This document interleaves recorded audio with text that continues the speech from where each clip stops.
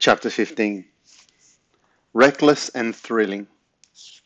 When Granny had put her clothes back on, she and Ben sat down on the sofa.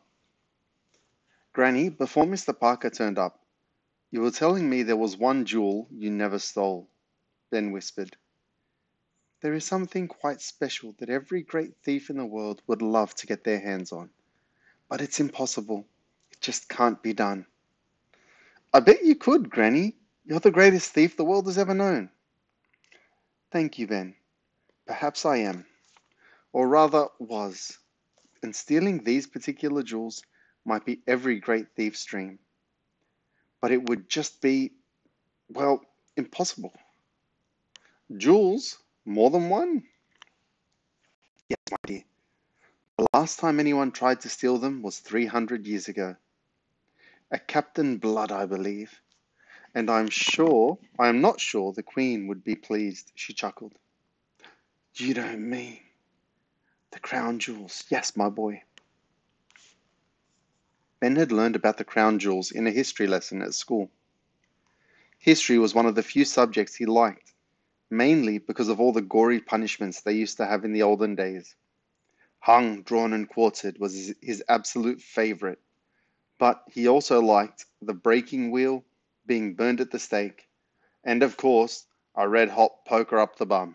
Who doesn't? At school, Ben had learned that the crown jewels were in fact a set of crowns, swords, scepters, rings, bracelets, and orbs, some of which were nearly 1,000 years old. They were used when a new king or queen was crowned, and since 1303, the year, not the time, they had been kept under lock and key in the Tower of London. Ben had begged his parents to take him to see them, but they had moaned that London was too far away, even though it wasn't that far. To be honest, they never really went anywhere as a family. When he was younger, Ben used to listen in silent wonder to his classmates as they recounted their myriad adventures in show and tell. Trips to the seaside, visits to museums, even holidays abroad. The knot in his stomach would tighten when his turn came. He was too embarrassed to admit that all he had done during the holidays was eat microwavable meals and watch TV. So he would make up stories about flying kites and climbing trees and exploring castles. But now he had the greatest show and tell of all time. His granny was an international jewel thief, a gangster. Even if he showed or told this, the old dear would be put in except if he showed or told this, the old dear would be put in prison, and they would throw away the key. Ben realized that this was his big chance to do something crazy, reckless, and thrilling.